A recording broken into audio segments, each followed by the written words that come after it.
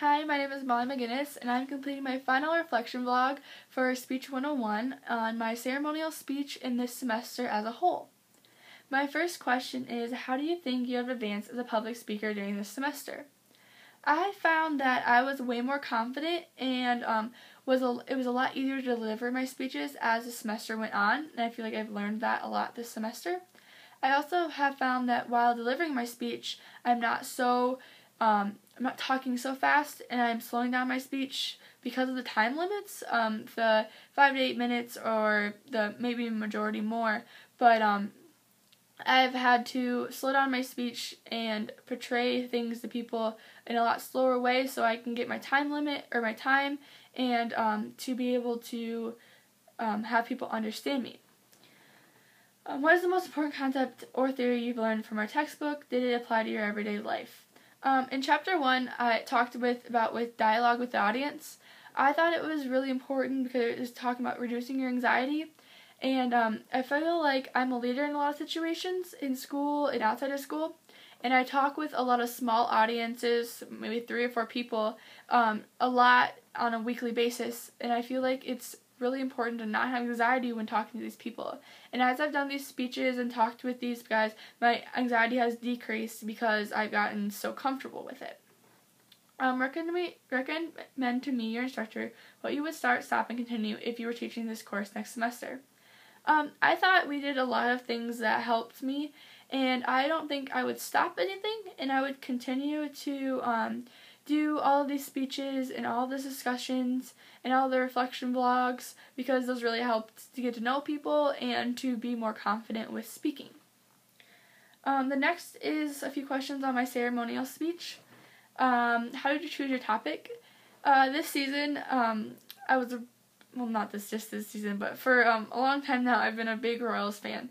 And my family, on my dad's side, goes down to a lot of Royals games. We go down to Kansas City at least 4 or 5 times a summer, hit some Royals games. And this season, I was fortunate enough to go to the Division Series since they made it so far, being able to go, making it to the World Series and all.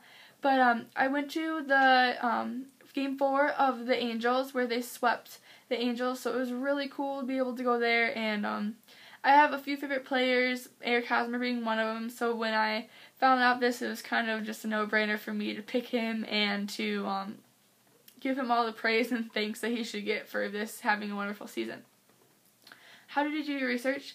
My research came from a lot of sports websites and newspaper articles, being that Royals were in the World Series. They got a lot of publication in newspapers and on websites and in different things. They were all over for the period of time. They were in Sports Illustrated. They were on ESPN all the time. They were just everywhere, sports related. So it was quite simple to find articles on Eric Hosmer and what he has done for the Royals. How did you practice your delivery? I practiced my delivery in a full-size mirror. I stood there with my note cards and kind of just spoke to myself and found the flaws that I had and made sure I could fix those. I didn't feel like I delivered my speech very well. I got really nervous, but I felt that I practiced it well. I just maybe should have put a little bit more time into just being confident with my speech. Did you establish your credibility as a speaker and the credibility of your sources? I noted the author and title and website that I found all of my sources on before I began speaking about these sources, so I thought that helped a lot. Did you get less or more nervous as the speech progressed? For this speech, I got a lot more nervous as it progressed. I usually get less nervous, but for this one, it was some odd reason I got more nervous and looked down at my note cards a lot more, feeling that they gave me comfort, and which was not a good thing. How did your audience respond to your speech? My audience responded very well. They thought I had some really good points and that Eric should get the thanks that I gave him. What did your speech do in your speech at work and what didn't? I thought that I did a lot of nonverbals, which worked really well, and I looked down at my note cards a lot, which did not work very well. What areas can target for improvement? I would improve my looking at my note cards a lot because I really struggled with that this time.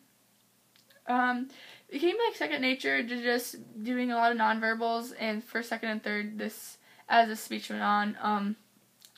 It was a really great semester to learn that, and it was just kind of easier now that as I do a speech to say first, second, third as it goes on. So this semester in speech was really great, and I thank you for teaching it.